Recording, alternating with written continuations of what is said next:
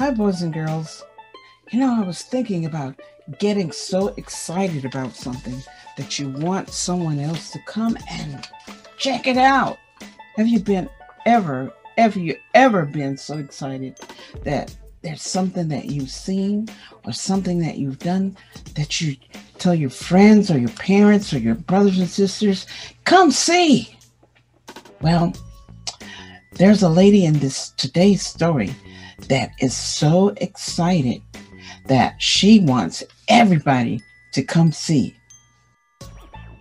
Come see who I know. It's the name of today's lesson. It's lesson number 10 for the winter series. And it's for February 7th, 2021. And you're in MsKathysClass. You know who's always glad to see you? Me. Today's lesson comes from John, the 4th chapter, the 25th through the 42nd verses. You know where that is, right? Do you? Old Testament or New? That's right. It comes from the New Testament. And our key verse says, "We no longer believe just because of what you said. Now we have heard for ourselves, and we know that this man really is the Savior of the world." And that is from John, the 4th chapter, the 42nd verse. Before we go any further, we're going to stop for prayer time. Prayer time, boys and girls. And I'm going to let you stop the video this time and do your prayer and come back. Because every day is a day to speak to God. And every time, anytime you choose is as well. We're going to start with the words to know before we get to the lesson, because that makes things much easier. The first word is harvest, the season when crops are gathered from the fields, or the activity of gathering crops. Now, if you've never lived near a farm or you don't know a farmer, sometimes it's hard to remember those things. I used to go visit my grandparents, and at the end of the summer, it was supposed to be just about harvest time for some crops. It's time to bring it in. The beginning of harvest varies from year to year. The number 2 word is Messiah, the person the Old Testament said would come to earth to save the Jews. And this turned out to be Jesus, and he came to save all of us. The book of Isaiah contains prophecies about a Messiah. Reaper is the next word, a person who cuts and collects crops. The reapers are picking corn from the fields. Samaritan, a native or citizen of Samaria. We talked about a good Samaritan in an earlier lesson. These are the people that we're talking about. Now we use the word Samaritan to mean a good citizen. But back then, the Jews and Samaritans were not good friends at all, because the Samaritans were called half-breed. They were half Jewish and half Gentile. During Jesus' time, the Jews and Samaritans did not deal with each other. And you're going to see where Jesus kind of changes some of that. Testimony is the next word, something that someone says while formally promising to tell the truth. Oh, nowadays we use a testimony to talk about the great things that God has done for us. Do you have a testimony? You should be telling everyone. The Samaritan woman's testimony about Jesus caused those who listened to believe in him. Wage. A wage is something given or received because of one's actions. So the wages of sin is death, but the gift of God is eternal life in Christ Jesus, our Lord. That's from Romans 6:23. Now we talk about wages as a salary, so to speak. So when you go to work, you get wages for your work. Now let's open our Bibles. If you have an NIV version or your device, look for John, the 4th chapter, 25th through the 42nd verses. John, the 4th chapter, 25th through the 42nd verses.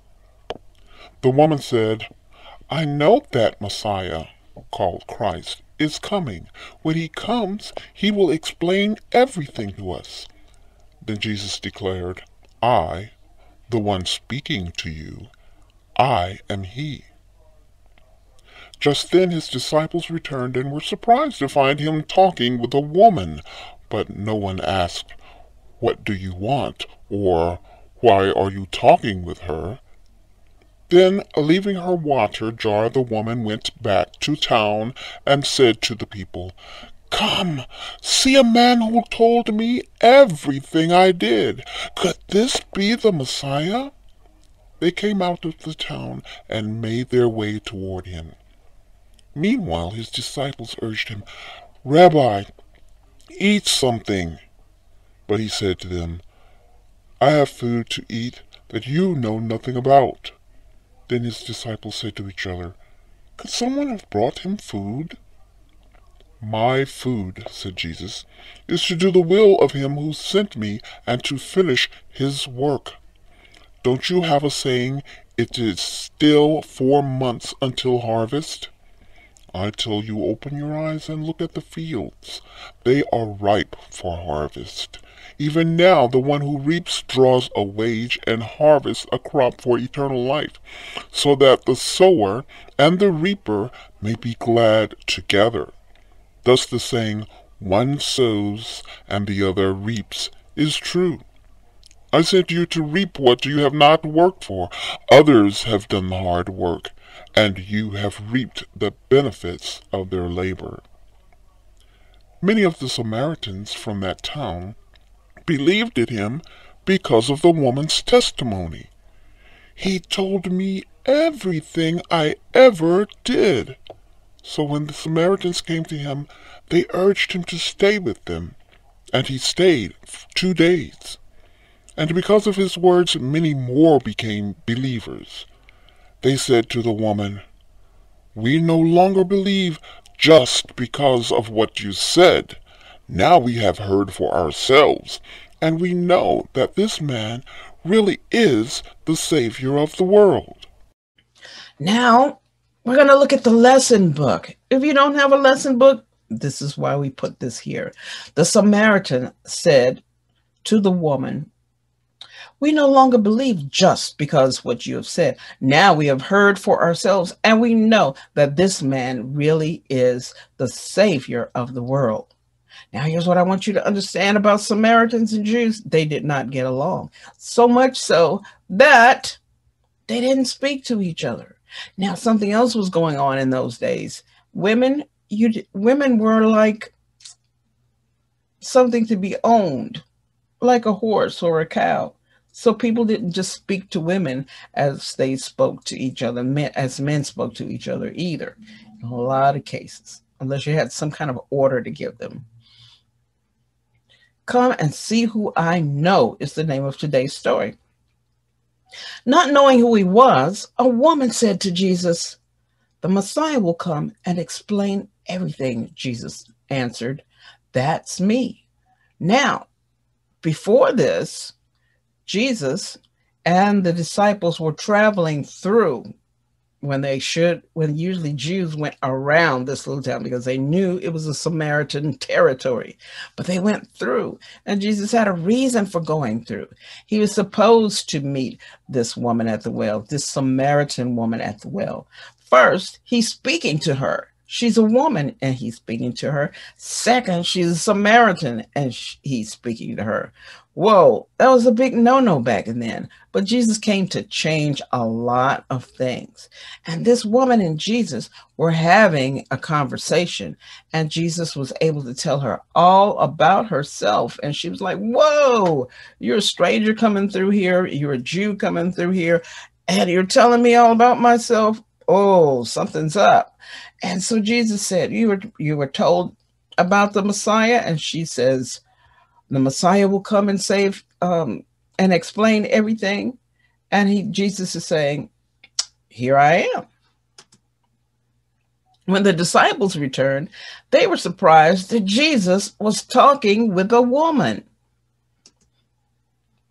Leaving her water jar, because they were at a well and she had come to get water. They didn't have indoor plumbing. You had a well that you would go to that belonged to the entire community. And you'd get a big jar, you'd scoop up as much water as you can, and you'd take that home and you'd use that jar until all of the water was gone, and then you'd go back and get some more. And that was usually a woman's job, to go get the water for the household. So leaving her water jar at the well, she went back to town and said, "Come, see a man. There was a man who knows everything about me. Could he be the Messiah?" So they decided to go and see Jesus for themselves. The disciples said to Jesus, "Eat something." But Jesus answered, "I have food you know nothing about." They asked themselves, "Did someone bring him food?" Now, Jesus was talking not literally, but figuratively, and being fed in some other way besides with food, right? What do you think? We're going to see. "My food," Jesus said, "is to finish what God sent me to do. The fields are ready for harvest. The planter and the reaper are both glad." Now, he's not talking about real fields and real actual plants. He's talking about the people, and it's time for him to go and gather more people and save more people with belief in him, which is what he's teaching those disciples to do. Ready? Right? Okay. It's true that someone plants and someone else reaps. You've been sent to gather where you did not work and profit from the work of others. Because of what the woman said, many believed. So when they came to him, they begged him to stay. Do you think if Jesus came and he had a group of people that had come to listen to him, and you were one of them, would you beg him to stay? Jesus stayed there 2 days. Then more people believed. They told the woman, "We do not believe because of what you said. We have heard him for ourselves. He is the Savior of the world." Did the Samaritan woman know who Jesus was? No, not until Jesus said that he was the Messiah. Why did the woman run back to town? She went to tell everybody, all others, about the man who knew everything. He knew everything about her. He knew everything about the old word. What did the disciples want Jesus to do? They wanted him to eat, but he was not worried about physical food, was he? Let's see. How did Jesus respond? "This food you know nothing about. This food is different. Some plant, others reap," he said. Because of this woman, many people came to see Jesus. Why did they believe? Not because of what the woman said, but because they had heard Jesus for themselves. And boys and girls, I do believe that Jesus had come to change what people thought about listening to women, because the Bible throughout the Bible, God used many people of all walks of life and all genders in order to tell them about Jesus. That's true today. Now it's time for our contemporary story, and we have a surprise.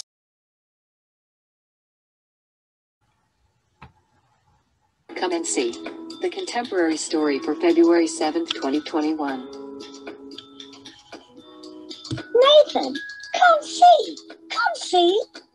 Nathan, come on. Ariana's older brother, Nathan, came running into the kitchen. Ariana, what has you so excited? Look, we're serving lunches in the same park that you said you gave your life to Christ in. It sure is. I'll never forget when this nice lady that we were serving during our youth mission trip shared her story of Jesus with me. Nathan, you haven't been the same since that trip. You don't mind telling others about Christ and sharing who he is. Ariana, it was here that I was able to see who Christ really is. I hope that you share with others to help them see Christ, just like you were yelling at me to come in here. Now finish packing before you get in trouble.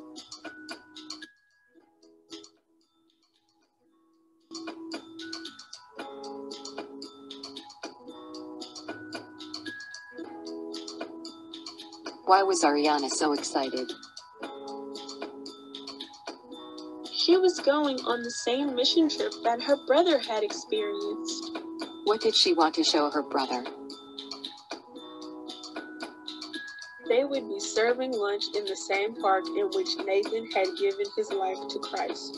Why had Nathan not been the same? He was able to see who Christ really was. He didn't mind sharing with others about Christ. Share your answers with your family or friends.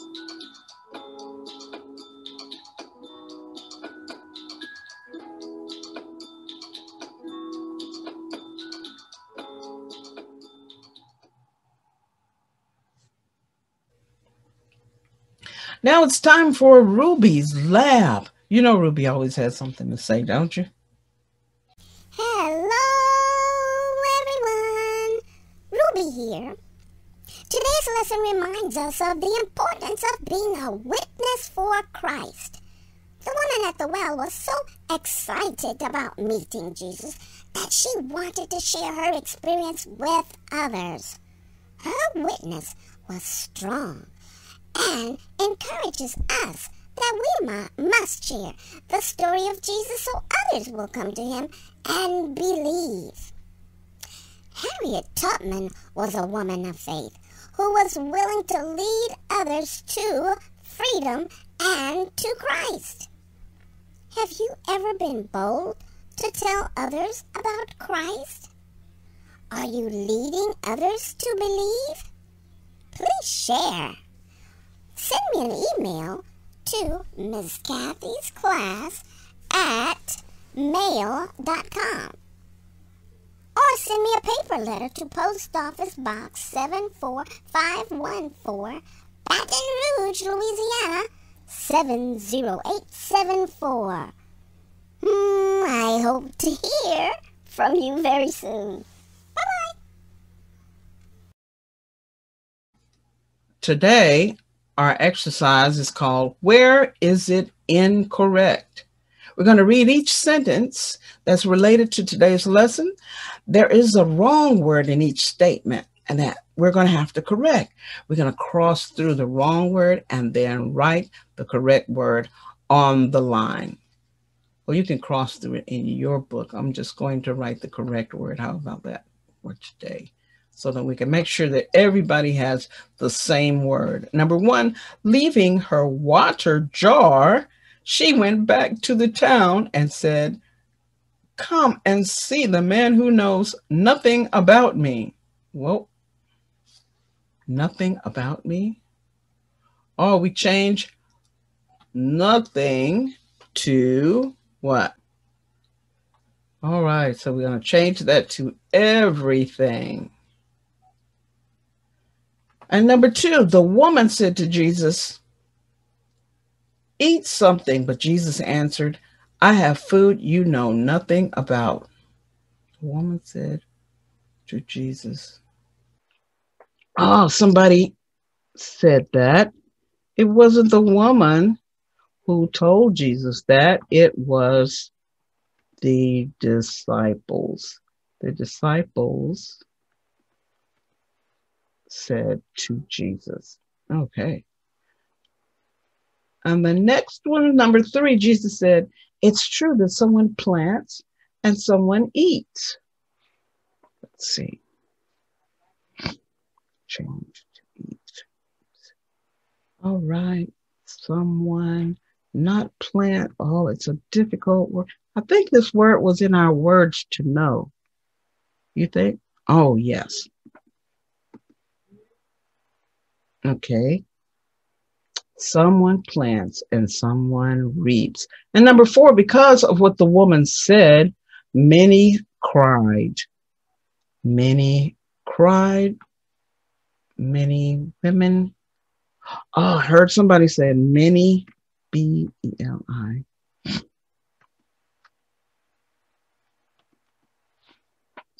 Okay, many believed. That is right. You're so good at that. We're going to have a lesson overview, a review of today's lesson from John, the 4th chapter, the 25th through the 42nd verses.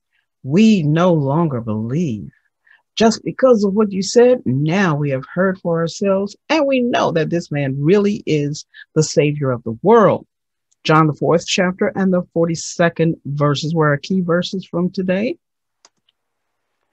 So during a conversation with the Samaritan woman, who Jesus was not supposed to be talking to, not as a female or as a Samaritan, not for her nationality and not for her gender. But he met her at the well, at a town that he and the disciples were not supposed to go through. But Jesus tells her about living water that will quench her thirst forever. She was at the well to get literal water, and she came away with spiritual water because Jesus was able to tell her all about herself as well as that the fact that he had come to save the world. Oh, she is so shocked when she hears about herself that she goes and tells everyone that they have to come and see this man who could be the Christ, the Savior.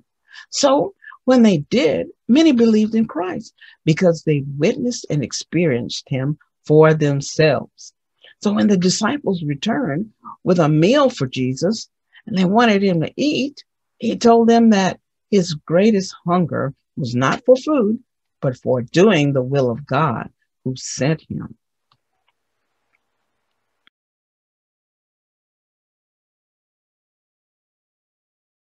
Tired of living on poor choices every day.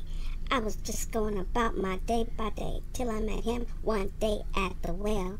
Everything about me he could tell.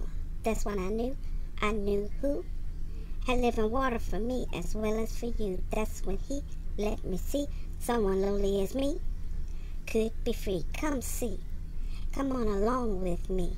There's somebody I'd like for you to meet. Come see, you need to walk this way. Hear what he has to say, not later, today. I used to feel so bad about myself, put all my feelings for others on some kind of shelf. I picked a fight because I didn't like the things I would see as good the way I should. He told me, you are also worthy. Guess what? You're beautiful to me. Now as you go, you have to know you're worth to me. Come see, come on along with me. There's somebody I'd like for you to meet. Come see, you need to walk this way. Hear what he has to say, not later, today. You need to hear what he has to say, not later, today.